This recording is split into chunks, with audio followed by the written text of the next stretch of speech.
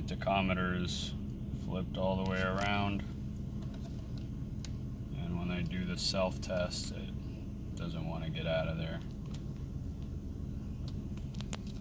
I'll try to do that real quick.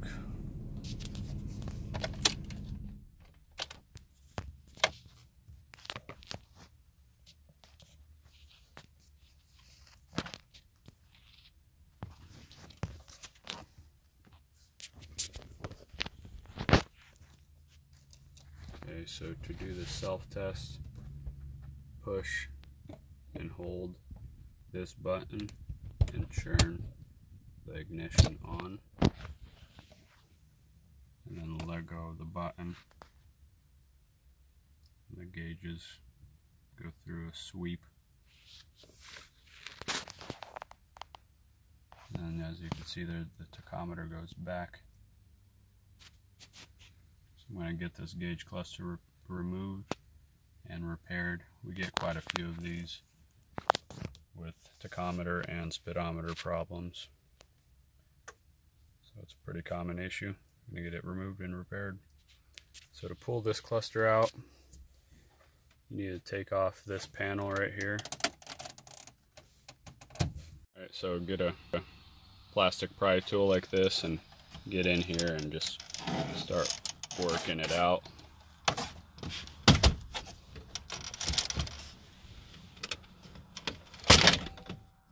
As you can see there, it just pops out. I'm going to have to move the shifter.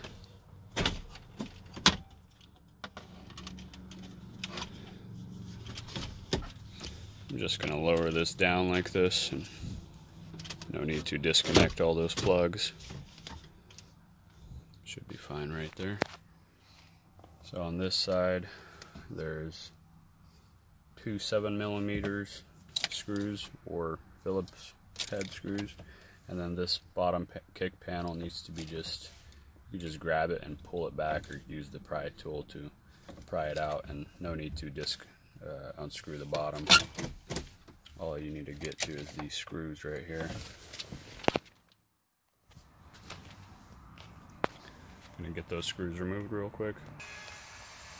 Alright, so I got all the screws removed. Now you can just work this panel out.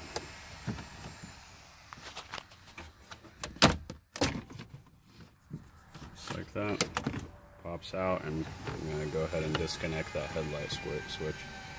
Alright, so the headlight switch just has one plug there. Just push this and pull it out. And the cluster is held on with 4 screws, 7mm, one on each corner. Alright, I got it removed. There's 3 plugs on the back, or there's 4 on the back, but there's only three connectors.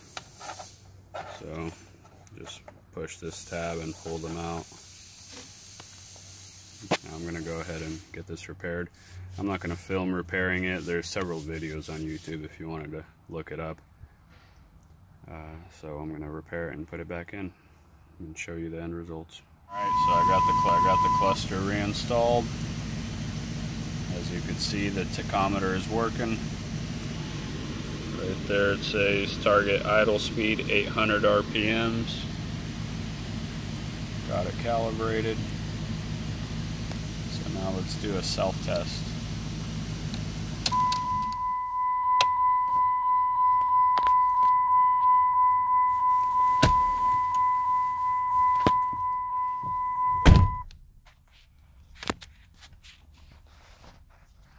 This is really hard to do with 2 hands.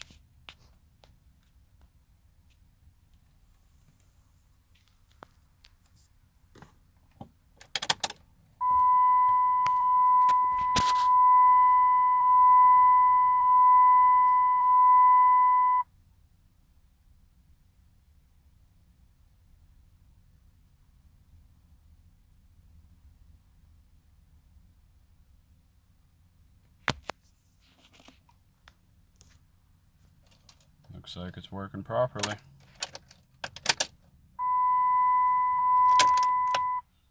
If you have an issue with your gauge cluster and would like to send it to us for repair, We offer a lifetime warranty and a 24-hour turnaround time.